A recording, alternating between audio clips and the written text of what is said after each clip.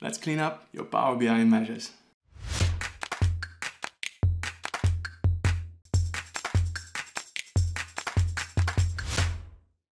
I've created this report with a whole bunch of measures and stuff is getting a little bit messy. So it's time to clean it up and let's do this together. So as a first step, I want to make sure that all of our measures are consistently named so that everything that refers to the same field shows up right next to each other. Okay, so if you go over here to the FCT forecast table where you see our measures and you see, for example, that everything that relates to revenue shows up as total revenue, forecast, and then whether it's the last year, year on year, etc. So that it nicely shows up together. And then over here for total units, I've done the same. Now, if you don't do this, for example, here, some units forecast, you see it also refers to the units. However, this one shows at top and then a little bit down the list, we have then again total units, and it's not nice, right? It's much better if it shows up right next to each other. So as a first step, let's take this one, rename it to total units as well. And as soon as you rename it, then you see it also sorts it alphabetically and therefore shows up right above the other total units measures. Okay, so that's step one. Now at this point, our measures are still all over the place. We have some measures for the forecast table, and then if I go to the sales table, we have some more measures. And what maybe is a little bit better is if we take all of the measures and put them in a separate measure table. So to create a measure table is really simple. You just go here to the Home tab and then enter data, and you just leave this dialog box here empty. And the only thing that you change is the name. Now over here, the first attempt that I tried was measures. However, this is a reserved name. It doesn't let you use that one. So what you could do instead is to save something like sales measures or metrics, whatever you prefer. So then you click on load. And here on the right hand side, we have now a separate table that is not connected to any of the other tables. We have the name sales measures, and basically has one column with just one row. Now, as a next step, we can assign our measures to this table because each measure is stored in what is called a home table. Now, if you go, for example, to FCT sales, take total revenue actuals, and then here on the measure tools, you have here on the left-hand side, home table, which currently says FCT sales, but we can also change this now to sales measures. And you see, once you have done this, it shows up in the sales measures table. And now to get rid of this column one, you have two options. You can either hide it or you can also delete it. Just delete it only as soon as you have some measures placed in it, otherwise it deletes the table. So let's now also take all of the other measures and place them in our sales measures table. Now let's go to the modeling view and make sure that we see the properties and the fields on the right hand side. And then you can go to your measures, let's say, that are stored in the FCT sales table, and just select them by holding the Shift key. And now we can take our measures and place them in the sales measures table. Just drag and drop them right on top of it. You see, all of our measures now show up over here, except the ones that relate to forecast. So let's repeat this for those as well. So I go here to my forecast table, select my measures, and then just drag them on top of our sales measures table. Now, if you have a measures table, so meaning a table that has deleted all of the columns that are inside of that table, what you still need to do is go back to the report view and then just hide the fields pane, then open it up again. So now you can see that the icon changed to a measures icon, and because we only have measures and no columns inside of this table. So the next thing that I want to do is create folders and subfolders to further organize our measures in the measure table.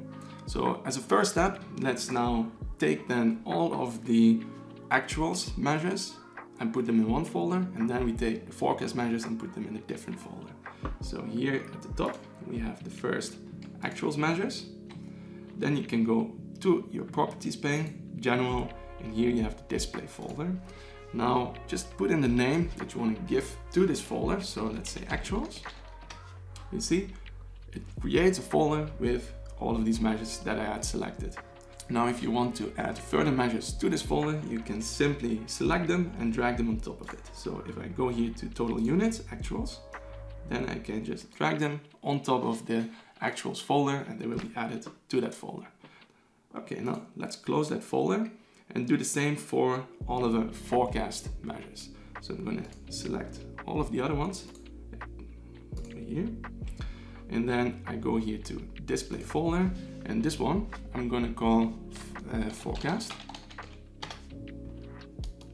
And you see all of the other measures are now here in my forecast folder.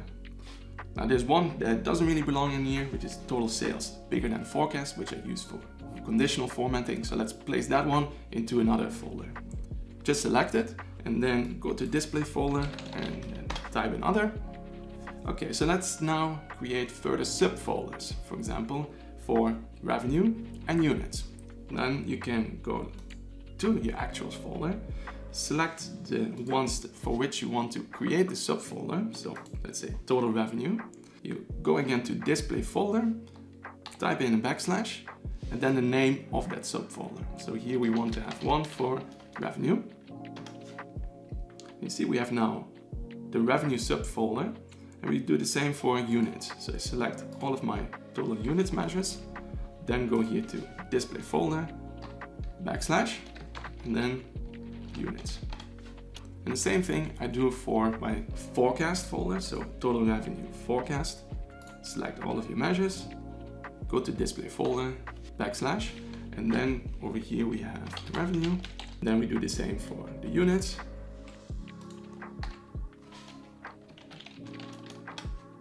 Okay, so now let's see how that looks like if we are in the report view. So I'm going to go back to my report view, and you see we have now a sales measures table with different folders for actuals, and then subfolders for revenues, units, and the same for forecast, revenue and units, and then all of the other KPIs. So you see it's much more organized.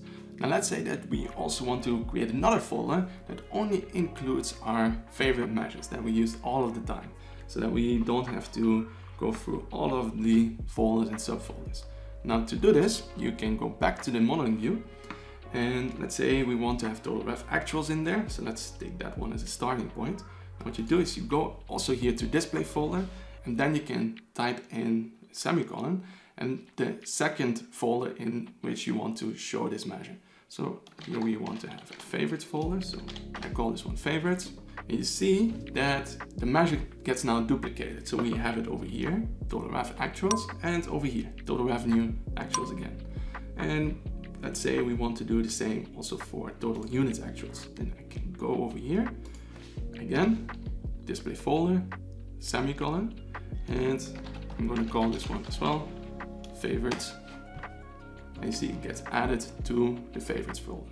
Okay, so if I'm in the report view and I close all of the folders, then now I can go here to favorites, where I only see those measures that I use a lot.